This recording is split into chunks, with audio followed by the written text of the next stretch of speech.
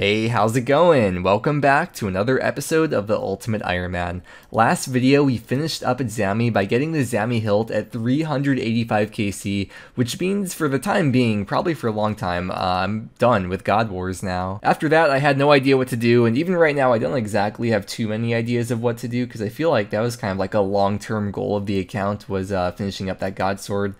So we went to Castle Wars last video, and we got enough tickets to unlock over 30 collection log slots if you look in the chat box right now, which was a freaking rush, dude, let me tell ya. I know I'm not holding the Zami God Sword right now, I just didn't feel like grabbing it out of the stash unit, so pretend the SGS is the Zami God Sword. But yeah, I spent like over 15 hours at Castle Wars last video, and I've just been trying to like think of what to do. Like, for a lot of the time when I was in Castle Wars, I was just staring at the collection log, just going through like all these different tabs in here, looking at all the different things. I did come up with something that we're going to start off the video with, and that is getting the diary cape right here. We've been 2 tasks off for a very, very long time. And it's not that I don't like hunting the chompies, it's just I've never set aside time to actually do it. You may have noticed last video in my gear setup I had the ogre arrows, because you can collect 100 per day for free from Rant. So I did that the last couple days, and we have 200 arrows now, so we can go start killing some chompies. I think we'll go do the other task first though, the one that's fletch a magic longbow. Alright, the task is to fletch a magic longbow in Tiranwin, so let's see if this works right here. Make the unstrung bow, and then string it. There we go, that's the task. I was really excited to show you this outfit that I made using only stuff from the POH. But it turns out with the Ogre Bow, the accuracy effect of Void does stack with it, and this Modash tweet right here confirms it. It says on the wiki. And interestingly enough, if you look at the date of the tweet, it's 2019, and Song of the Elves came out July of 2019. So my guess is that those two things are related, and that when the quest came out, they probably changed something to do with how range accuracy is calculated, or maybe something to do with the Ogre Bow or something. Because that's the same time they got rid of the imbues on the crystal bow and the crystal shield. So this somehow all flows into like one big conspiracy theory or something, I guess. I'm sure you can come up with something. And then we could buy the ogre bow back for a little bit over 500 GP, and then we can grab the bellows from inside here. I heard they did a change kind of recently, maybe not too recent at this point, where you don't have to do the drop trick anymore, and you could just search it for, oh wow, there's like a whole, okay, you can just grab all. It's really convenient. We have to get to 1,000 chompy kills for the diary, and at the moment we have pretty much 300, which is what we need for the hard diary. And we have 200 arrows right now, although I don't know if that's going to get us 700 more chompy kills. Plus, I'm probably going to want to go for the pet afterwards too, so not a big deal if /when I have to make more arrows. If you don't know how this activity works, first we have to fill up the bellows. Then we catch a swamp toad, and then it appears in the inventory, we drop it. You could just keep doing this over and over. You can have up to 3 of these toads in your inventory as well. And then we just wait for the chompies to appear. And then we use the Rudy 2D point and shooty on it. And now we're at 306 kc. You remind me of pigeons, like once you run up to them, they all just like run away from you. Me when my tendies are late. We're running a bit low on the arrows here, so we're actually going to have to end up making some more.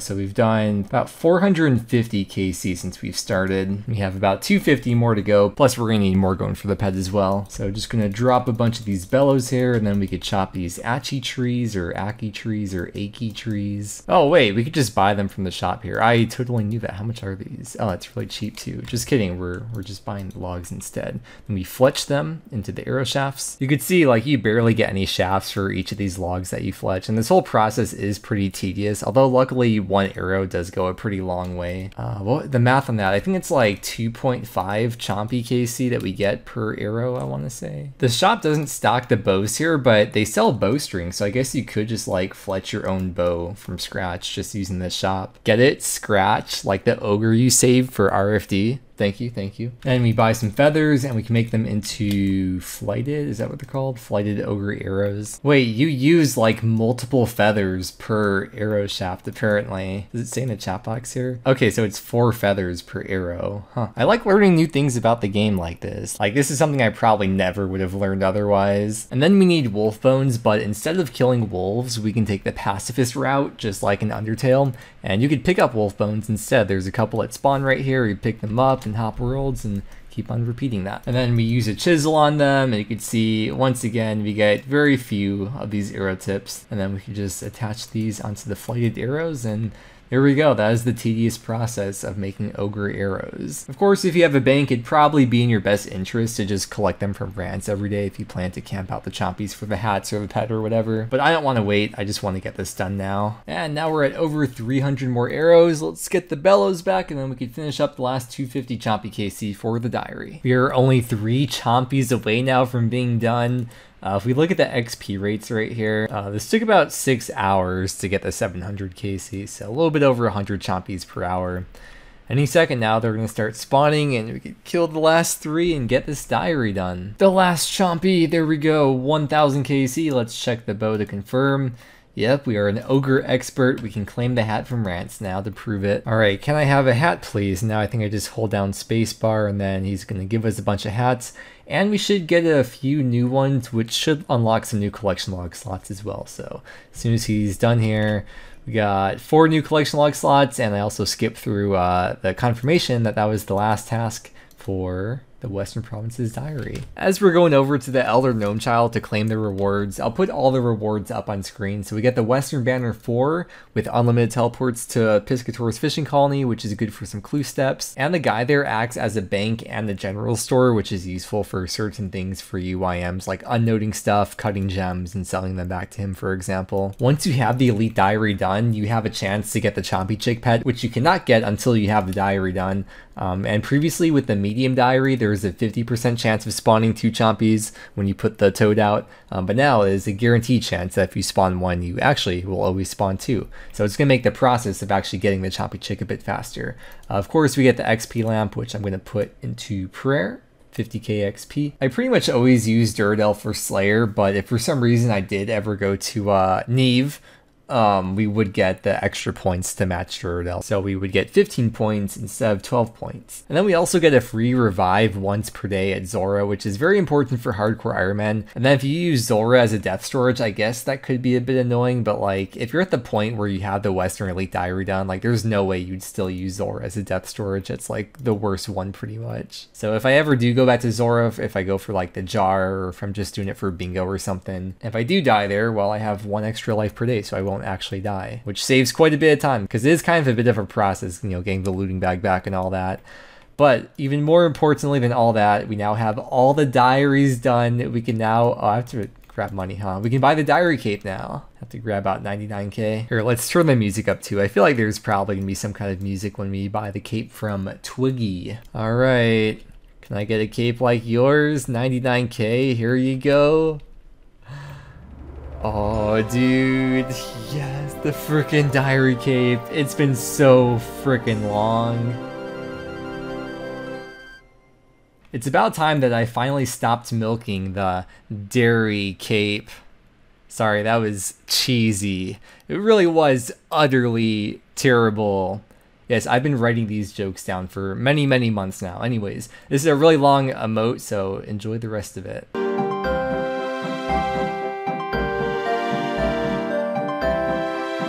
To trim the cape, we have to have all the quests done, and then they just recently released, or like re-released Night at the Theater, so I have to do that at some point. We'll do that soon, but it's about freaking time. I've seriously been so close to getting this cape for such a long time. I just needed to get it done, and we got it done today. Now, what are the perks of the diary cape? Well, if we right-click it, you can see the option right here is teleport, and this teleport option is actually a very, very big form of transportation. It's a lot bigger and more important than you might think. So if we click on teleport, this can actually teleport you to any of the diary masters in the game, unlimited times. It used to be 5 times per day. Let me actually check the wiki. As of August 12th, 2020, they made it unlimited. It used to be only 5 though. Like if you just look at the list here, there's so many freaking different places we can teleport to. But on top of all these teleports, there's kind of like a hidden feature that you might not know about unless you really think about it. So for example, we can teleport here to 2 Pines, and then from 2 Pines, we can claim the cloak, and then the cloak itself also has 2 more teleports. And there's so many different teleports on this cape that take you to a specific person, and then from that person, like Jar right here, we can claim the amulets. And then from the amulet, we again have 2 more teleports that we can go to, or we teleport to Pirate Jackie the Fruit, and we could go talk to her. We ask for the Karamja gloves, and you know, once again, a couple more teleports on the Karamja gloves. I mean, I think you get the point. There's just so many freaking like teleports that all come just from this cape. Probably good for a lot of like clue locations too. Like if you're just grinding out clues, you probably want to keep this cape in your inventory at least. If you don't have the construction cape, but you have the diary cape, here's a really useful thing that you could do. You can use the Fremnik teleport to throw it in, and if you have your house set to Relica, it's like a budget construction cape pretty much, because you could just teleport straight to your POH essentially. But yeah, there's probably like a bunch of other things like this that you can do with a cape. Just so many really cool niche uses for it, and it's just such a really cool cape. I feel like you don't really see people wearing it too often. I'm not sure how much I would actually wear the cape, but I feel like it's a cool cape to wear to like maxing parties or 99 parties or something. Although then again, I feel like the Champions cape might be a little bit more of a flex, but still a really cool cape to have. And I'm very glad that I got it done, and now we can start hunting for the Chompy Chick pet. And it looks like we achieved the diary cape in about 367 days and 8 hours of in-game time. So I wouldn't exactly call this account a diary cape rush. Now when you kill a Chompy bird, there's a 1 out of 500 chance to receive it, but there's also a 1 out of 500 chance to get the pet if you pluck the bird afterwards as well. So if you're killing and plucking them, it'd be 2 out of 500. However, if we go over to this page over here, there's these different hats, and these are on the collection log, so we have up through Ogre Expert at the moment. I would like to theoretically eventually get all these unlocked one day. I don't know about these last few, but maybe one day. But I'm not going to pluck them is what I'm trying to say, because I'd like to get as many kills as possible. So I'm not going to waste time plucking the Chompies when it doesn't actually progress me towards this last one. Oh, and my buddy Puff said I should play the clip of me saying that I'm going to go for the diary cape when I first got the quest cape, but that's so far back that I really don't want to find it, so he said he'll find it for me. So 140, let's go. 140. Well, apparently I like my own video. I swear I stopped doing that a long time ago. Here, I'll unlike it. Alright, 140. The next major long-term goal is going to be the diary cape. And today we have achieved the goal on the Ultimate Ironman. And now that this long grind is over, I think the next goal on the account is going to be to achieve the quest cape. But first, the Chompy Chick, hopefully. Hey, just remember though, if no one else got you, Puff got you. See, Puff pretends to be really nice, but he's actually secretly super toxic. Out of the whole group, I know for a fact that I am 100% undeniably the least toxic person out of the group, that's for sure. Oh yeah, I can already tell these Chompies are coming in a lot faster, a lot more in bulk than they were before getting the diary done. There's so many of them. And this bow fires so slowly. Hey, at least now when I misclick on the Chompies, I don't have to feel bad like I'm wasting time, because at least it's a chance for a pet. But I mean, theoretically, on the way to 4K Chompies, I mean, we would statistically get the pet multiple times, so not worried about not getting it. Although I say that now, we'll see what happens. Oh, I haven't been to Redwoods for a while. I've been doing a lot of sacred eel fishing, so it feels good to be back here now, especially with my infernal axe. You could saw it just burnt the log right there. I've had the dragon axe for such a long time. After going back to Slayer kind of recently, we got another dragon axe, so this is pretty much fully charged now. Ready to make the AFK grind even slightly more AFK. Alright, got a couple clue scrolls to open here from woodcutting. Whoa!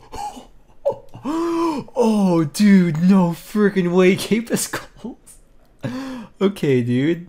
When you put that on, we get a skull. What the heck, dude? That was literally the last thing I was expecting. Okay.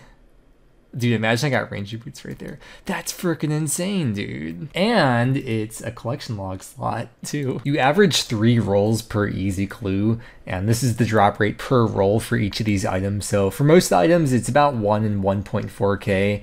If we go all the way down here, there's some that's 2.8k. Looks like Monk's Robe G is the rarest item that you can get. That's 1 out of 14k, but I think that's the second rarest, right? Any of these team capes or cape of skulls, 1 out of 5.6k per roll, which is 1 in 1872 easy clues if you divide that by 3. That's so freaking cool though, dude, the Cape of Skulls. Yeah, it's definitely the most valuable item though in terms of GE value. For sure, that was definitely not what I was expecting to happen tonight. What the heck, dude? I just wanted to like casually open clues, and then I had some stuff to show with the diary cape, but wow, alright, and that is of course storable. Does that go in the cape rack or in the treasure chest? I'm gonna guess the treasure chest, but We'll try in here first just to see. Yeah, okay. That should in fact go nicely into here. Yep. I wanted to show you some more uses of the diary cape, or more like uses of these teleports that I learned about. So if we teleport to Pirate Jackie the fruit here, I didn't point out before that this is close to a spirit tree right over here within clicking distance. You could use the spirit tree. So if you have a spirit tree in your POH, this would be especially useful to get back to your house. Or if we use the teleport to go over to the Zara area right over here, this is kind of close to a fairy ring, also within clicking distance, but there's one other actually that might be a bit closer. If you go to the Mauritania teleport, this should also be close to a fairy ring. Yeah, this is probably even a bit closer. So once again, if you have a fairy ring in your POH, this could also be a way to get back to your house if you don't have a construction cape. But yeah, I don't know. There's probably like a bunch more uses as well for the achievement cape, or at least like being especially useful for UIM. And on the way to grab the bellows, we're also going to claim our daily arrows from Rant, which previously it was 100 with the hard diary, but now it should be 150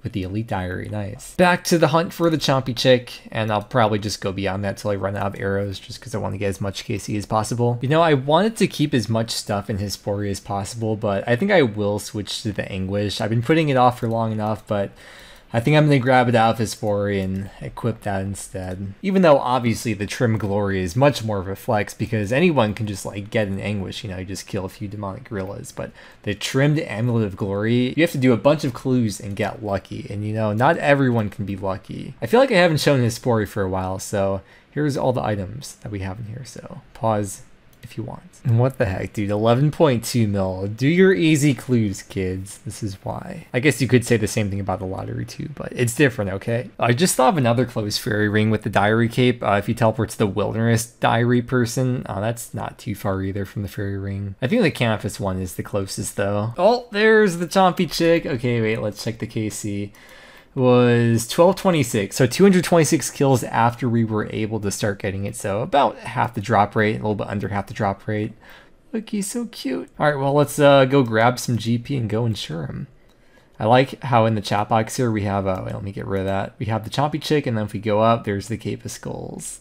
Oh, I love it. And of course, the Chompy Chick is also a new slot for the collection log. Whenever I get a Chompy Chick on any account, I always just like see him as the same name. I always just give him the name Sue.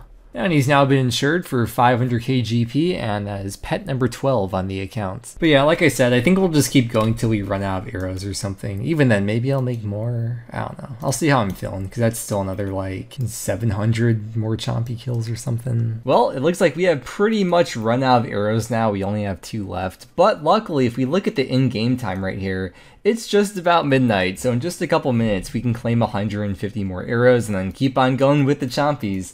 We're currently at 1965 KC, and I feel like I have been here for so freaking long. You know, I think the thing about hunting chompies, why this feels like extra like dreadful to me, is the fact that we don't really gain XP by doing this. So like the only real progress I'm making is like eventual collection log and completionist progress, I guess. In terms of XP gains though, all I really get out of doing this is like 5 to 6k range XP per hour. So progress is progress, although this kind of progress is a little bit harder to just see. Although I guess you kind of do get the hats to prove it. Although the hats aren't storable in the POH, so I'd have to grab them every time. Although then again, I don't think people even know what the hats mean or like what each color like feather amounts even signify anyways. So it's whatever though. There we go. It's midnight. That is... I'm going to relog. And now we should be able to claim 150 arrows. Nice. And I was just doing the math. 150 arrows should last me about 3 hours of hunting chompies. So 3 more hours of this and then we're going to move on. Oh, there's the second message. The funny feeling like we would have been followed. Pet number 2 at 2027 KC. So that's 1,000 chompies with 2 pets. We're pretty much exactly on the drop rate with that second pet. I was hoping I could go like 3 times the drop rate without getting it, so that way I could build up RNG for the pets I don't actually have yet.